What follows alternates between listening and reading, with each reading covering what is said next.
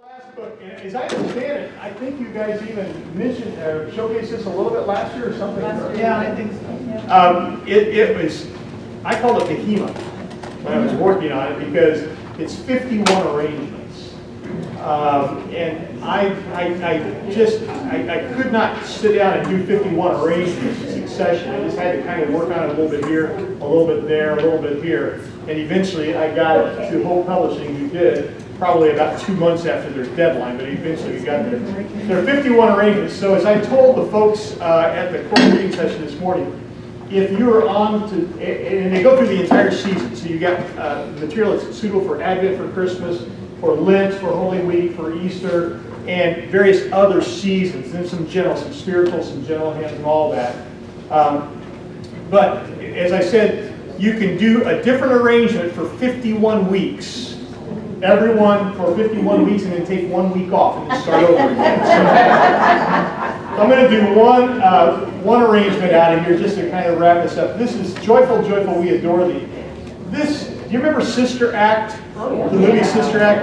And you remember the Joyful, Joyful they did? And I just decided this isn't that rendition, but it's kind of in that spirit.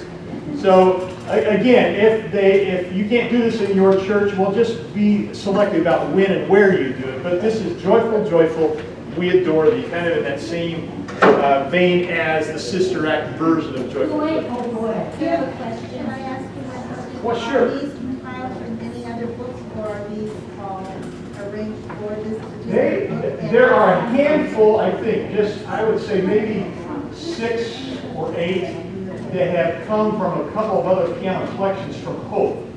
That's the only place they would come. I've only done, I think, 2 other piano books for Hope, so there's not much in here that's from any of those books. So if you have, what are those books called? There's a Christmas book.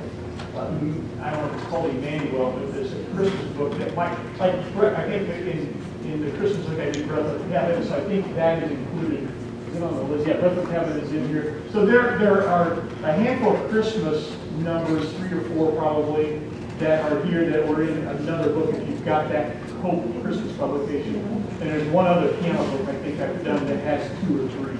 And the other question is, are they, what duration are they? Are they like children you could use for an offertory? Oh, yes. Or are they like 6 or 7? No.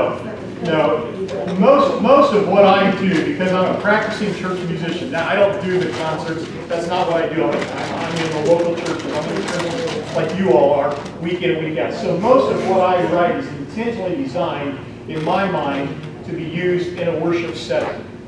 Now, we push the boundaries a little bit on a Joyful, Joyful, We Adore Thee in terms of style and that kind of thing. But, you know, we do a variety of styles even in our church, and I suspect many of you do too. So I don't really feel too boxed in by that. But in terms of sheer length, no, they are not going to be your concert pieces. You know, Joe Martin's got these books where he's got, and Joe's a phenomenal pianist. You know, I can't even hold a cup. You know, he's just an impressive, phenomenal pianist. But he's got a few of these where he's got an entire measure that takes a whole line. One measure, you know, because he's got all these notes going all over the place, you know. So anyhow, that's, to answer your question, that's kind of, okay, a little Joyful, Joyful, and this will be a good one for us to leave on, I guess.